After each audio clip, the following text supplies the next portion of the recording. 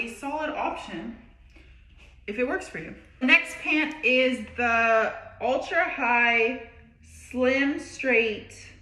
Okay, let me repeat that. The next pant is the 90 Slim Straight Ultra High Rise Curve Love 29/8 long. So a mouthful, but these are the pants. Honestly, I wish they were a darker blue, but they fit actually pretty well.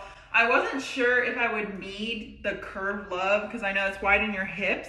I do like how they go slimmer, but they're not like a total skinny jean at the bottom. But I think I'll keep these. I'll have to like test them out a little bit more, but I think these are a win. Last pair, these are the 90 Straight Ultra High Rise in a 29.